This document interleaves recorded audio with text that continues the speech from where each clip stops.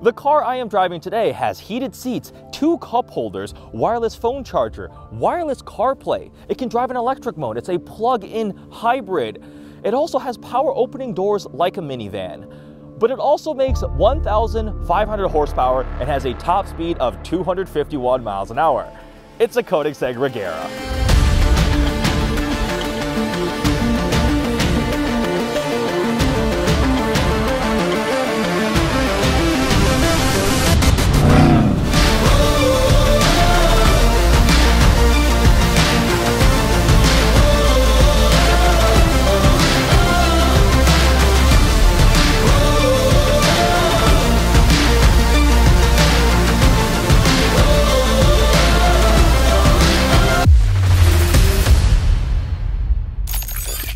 Koenigsegg builds some of the fastest cars in the world, and without a doubt, some of the cars that feature the most innovative cutting-edge technology out there.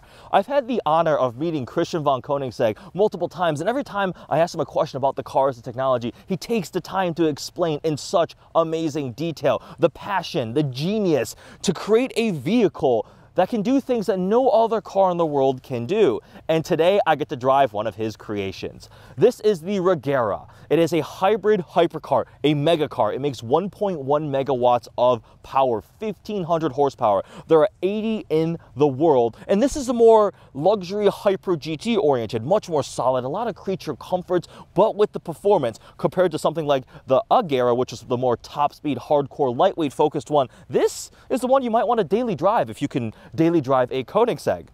We need to talk about the powertrain. I've mentioned that top line number, 1,500 horsepower, but this has a remarkable cutting edge powertrain. It's honestly, I think to explain it properly, you need a PhD in mechanical engineering, but I will do my best. So this is a hybrid, a plug-in hybrid. The engine is a bespoke Koenigsegg developed 5-liter all-aluminum twin-turbo V8. That twin-turbo V8 on its own will produce 1,100 horsepower. And then paired with 3 electric motors that produce a total combined output of 670 horsepower, the total power output for this car is 1,500 horsepower. Engine is also flex fuel rated, so you can run on an ethanol E85 for even more power because it has higher octane. So obviously, power is plentiful in the Koenigsegg Regera. But what's even more impressive is Koenigsegg Direct Drive. This car does not have a transmission. Yeah, you might be very confused by that statement because how does it move if it does not have a transmission? No transmission at all, which has some benefits. It obviously saves on weight, which is an enemy of performance. It also eliminates some parasitic losses. The transmission is a significant cause of parasitic losses, getting the power from the powertrain itself to the engine, to the ground, to the tires, to the wheels. So no transmission. Yeah, it has what they call Hydrocoup, which is the world's fanciest, most advanced, bespoke, all-billet aluminum torque converter. And that has the ability to lock up and is able to transfer the power from the internal combustion engine to the rear wheels, but it effectively is like driving a car in 7th gear, top gear. The final drive ratio of the Koenigsegg Regera is the same as the 7th gear in a Regera. So imagine trying to leave in 7th gear, right? There's not enough torque, you wouldn't be able to move. That's where the electric motors come in. There's 3. One on each rear wheel that provides torque vectoring, but also power, obviously. And then there's one on the crankshaft by the engine that will provide instant torque at 0 RPM, and that's what gets the car going. It uses the electric motors as the torque converter is coming in, and it just goes. I've driven the car briefly already, and it feels unlike anything else out there simply because of that Koenigsegg Direct Drive system with the Hydrocoup torque converter, the batteries, the electric motors pairing with that crazy twin-turbo V8. It's bizarre, but so awesome. Let's talk about the exterior and the styling. Well, it's remarkable. It's gorgeous. But first, we're going to show you one of the coolest, the party piece for the Koenigsegg Regera. It has something they call auto skin, where every panel will open at the touch of a button on the key fob. You see the doors open right now. That's the signature Koenigsegg doors. I call them Koenigsegg doors because the full name is something like Dihydro Auto Helix something. It's something crazy. It's the most technical term in the world, but they're Koenigsegg doors. They swing out, and on the Regera, they are automatic. So I tap the button and it will close. You'll watch it rotate close. And the wing mirror will fold itself back out. So now everything is closed up on the Regera. So I double tap the Ghost logo on the key fob, and watch this. It goes into Transformers mode. The rear wing is actuating there. That rear wing, all carbon fiber, is multi-position. It can operate as an air brake and also drop down for low drag mode. You'll see the front trunk opening up right now. That entire rear clamshell opens up. And you can see that blue carbon fiber, just amazing. And there it is, the doors are open. So now the entire Regera is opened up, and you can see the front trunk here. This is where you would put the roof. The roof does come off. It is a convertible. It slides in here, and the details, you can see all the exposed carbon fiber. You can see the titanium bolts holding everything together. It's a work of art. This one is a combination of black carbon fiber exposed and exposed blue carbon fiber over the white paint.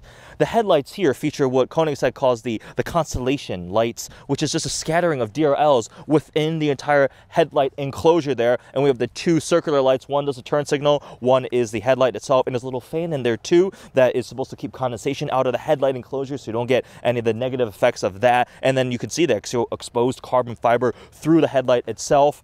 We can double tap the front trunk button here, and that'll close the hood, whereas the doors will remain open. We've got a canard up front, the carbon fiber front splitter. You can option carbon fiber wheels on the Regera. This one doesn't have them, just has the aluminum wheels. The doors, all of it, it just has everything you would want out of a hypercar looking at it.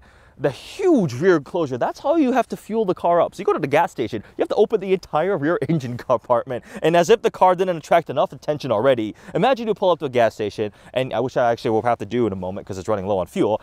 You open the door, everybody's like, wait, what? And then you open the entire rear hatch. That's ridiculous. Underneath there is more artistry and engineering. It's all carbon fiber. You can see there's inverters there, there's where you put coolant in, there's an EV cooling system around back under the diffuser there. There's a big center exit exhaust, which you might think is the engine exhaust, but it's not. That's for the EV system. That's where hot air leaves. So it's an exhaust of sorts for the electrical system, the motors. And then on the side, you got these two thin, vertical-oriented titanium exhausts. That's the engine exhaust. So it just, unlike anything else out there. I've said that about some cars, but this car is really, there's nothing else in the world that can compare to a Koenigsegg Regera. This is the next level hypercar, a mega car. And with that, let's hop in it. We're gonna take it for a drive. We'll talk about the interior because it is quite impressive. We'll talk about what it's like to drive, which is also quite impressive. And lastly, we'll talk about the value. It's obviously very expensive, extremely expensive, unfathomably expensive. All right, we are in the Koenigsegg Regera on the road. The interior of this car is honestly remarkable. I mean, at the price point, you expect it to be phenomenal, but a lot of cars at this hypercar, the top tier supercar level, they're built in the pursuit of performance, speed, track, focus. So they strip out the interior. Yeah, it's filled with carbon fiber and titanium and Alcantara, but they don't have any of the creature comforts. This car does. This is a hypercar, a mega car that was designed to be more luxurious. We have wireless CarPlay. You can put your phone in, not one, but the two wireless charging pads to recharge your iPhone. So there's two wireless charging pads. My phone is sitting in there right now. It has heated seats. They're 6-way adjustable. They're heated. With the adjusting of the mirrors too, everything is in the touchscreen here. You simply tap the bottom corner and it pulls up the controls for adjusting your seats. Everything in here is either leather, some sort of machined metal, or carbon fiber. It's phenomenal. Feels nice and solid, high quality, luxury interior in a Koenigsegg. And it's a very different take from something like the Regera, which is much more stripped out. The sound system in this is quite nice too.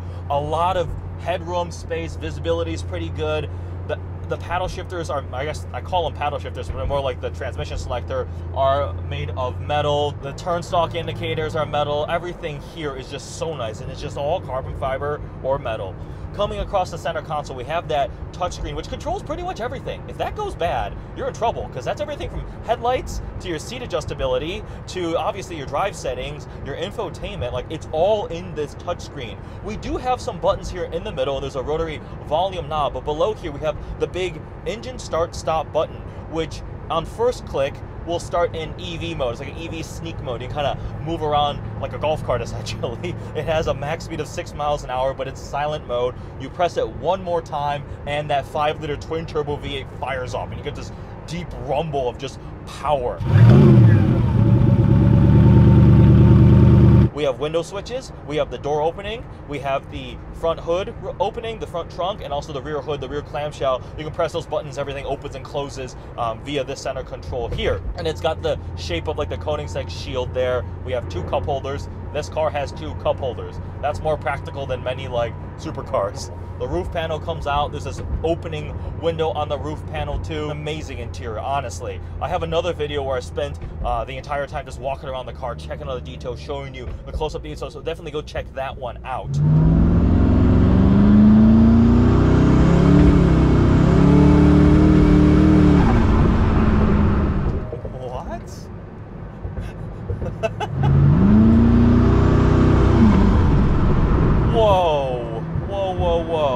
There's no downshifting, there's no getting in the right gear, you just roll into throttle.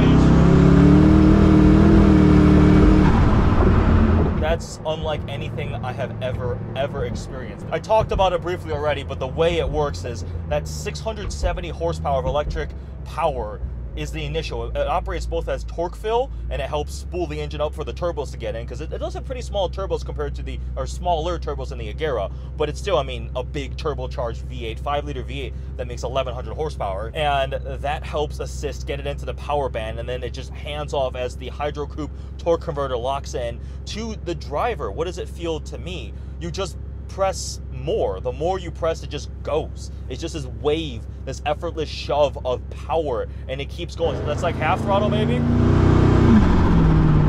And the blow-off valve noises. Whoa! And then when you load off, there's no downshifting. It just ramps down. It has regen with the electric motors.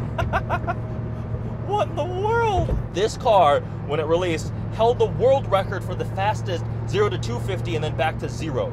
It did something like 0 to 250 miles an hour in 22.87 seconds. And that's the brilliance of the setup. It's remarkable. I'm driving a Koenigsegg Regera. There are 80 of these in the world. And this is one of the most remarkable, bizarre pieces of engineering ever. Battery system is actually quite a small battery. It's effectively Formula 1 grade in terms of power density and the ability for the charge and discharge power 10 times as fast as the conventional electric vehicle battery. When you use the turn signals, you get a little Koenigsegg light up orange logo in the wing mirrors too. It's all the details. They hit everything. Only other hypercar I have driven is a McLaren P1, and that feels much more racy, lightweight. This feels much more solid. So I see what they mean with the more Grand Touring GT type of vehicle, but with that tremendous power still. Wire BC also feel a little more delicate, right? They got the cool active aero and stuff, but it's just, it feels much lighter than this. This is closer to Chiron, where it's just a fast couch, but I feel like it's also more dynamic, but none of them have this direct drive thing. You have to experience this to understand it. And that's a terrible statement because very few people in the world will ever get to experience a Koenigsegg Regera, so it's obviously my job to try to convey it to you. And there's 80 of these in the world. My hands are shaking a little bit. Roll on.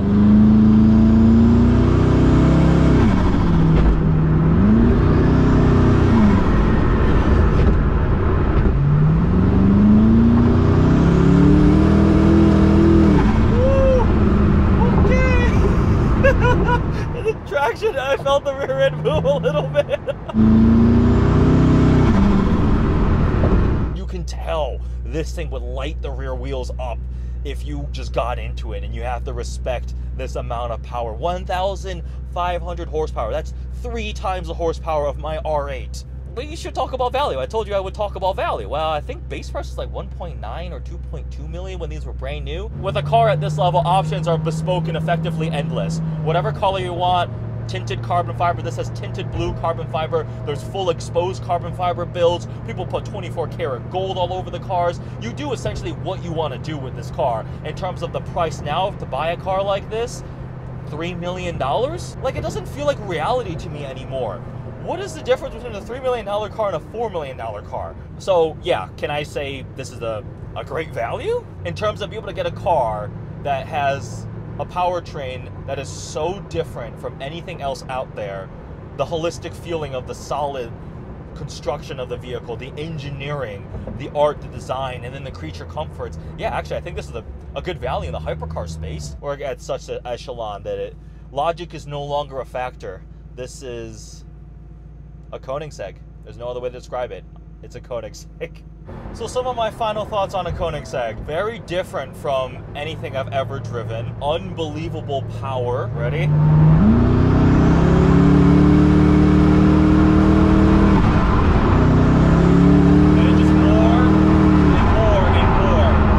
A Koenigsegg static is an experience, right? Opening the doors, opening everything up with the Regera, seeing the details under a hood, how the suspension is. You could spend hours and hours I will plan on spending hours and hours drooling over this car.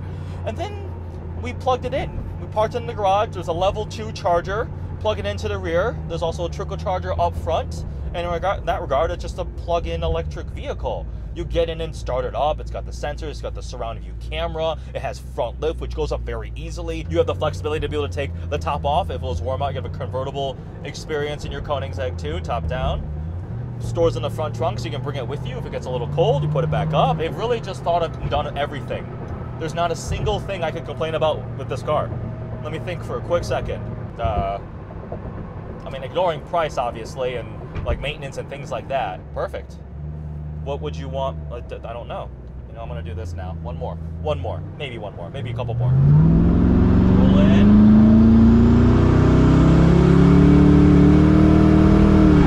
I forgot to mention, you have to put the key on this. There's a little magnet section to the left of the steering wheel that is an outline of the key kind of molded in there, and then you put the key, and that's the immobilizer, and once it's in there, you can start the car. We're in the world of hypercars right now, and yes, numbers get staggering, but I truly think that vehicles at this level, they transcend their price points. It's just something beyond. It's pushing what humankind can do in terms of engineering minds and artistry and the design and power and performance, right? It's just, money's no object. What can we absolutely just create that pushes the boundaries of automotive engineering? What a machine. I hope you enjoyed my review of a Koenigsegg Regera.